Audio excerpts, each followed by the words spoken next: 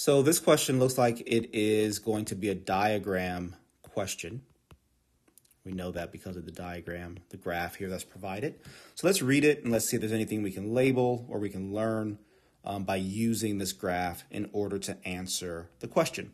So the question says, in the figure below, line Q in the standard XY coordinate plane has equation, and I'm going to just write that down because I always write the equations down that are provided, negative 2x plus y equals 1.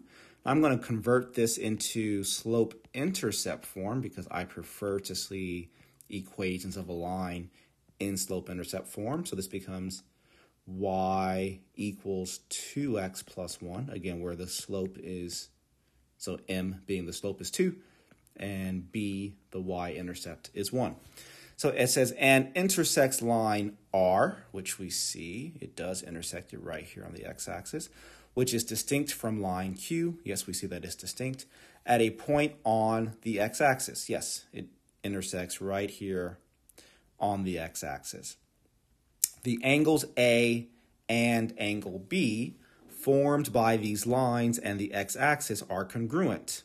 Okay, well that's important. What is the slope of line R? Okay, so we want to find the slope of line R. We're basically given the equation for the line Q, and then we're told this information about the angles, which may be a little odd here, but really it's the angles that help us to answer this question.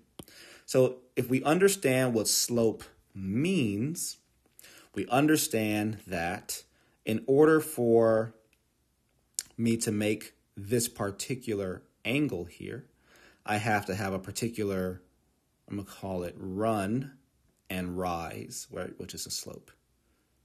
Right? Any different rise and run related to the shape of this line would give me a different angle.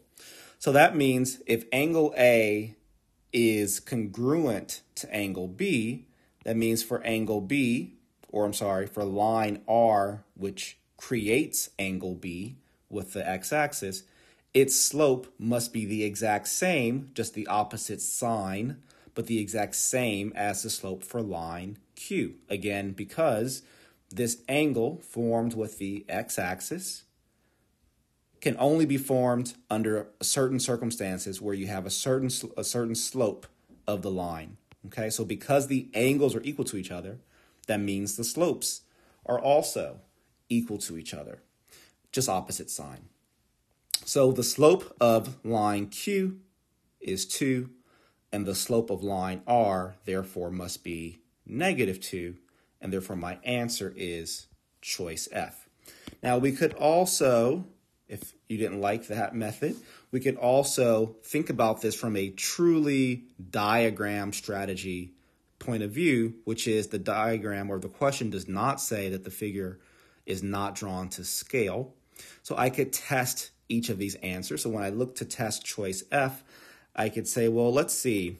If I put a point right here, and I'm trying to get to this point here, how far do I rise? Well, I rise down 2, right? That's a distance of negative 2 vertically. And I run over 1, right? Because again, this is like a negative 1 and 1/2 here. This is negative half, so that's a distance of 1, which means that my slope of line R would actually equal negative 2. Now, when I try to test out negative 1/2, it won't work. Again, I start here. Negative 1/2 would mean that I went down 1, which is there. And then by going over 2, this would be 1, and that actually be 2. I'd be way over here, right? That's the line that would have a slope of negative 1/2. So that's out. And then, of course, we cannot, line R definitely does not have a positive slope, so choice H and J are gone, and then cannot be determined from the given information. That's a tempting answer, but again, because of what I mentioned here, and because they did give us the graph, right? The graph is given information, so I could always just use the visual on finding the slope there, so K is out for that reason. So choice F is the best answer.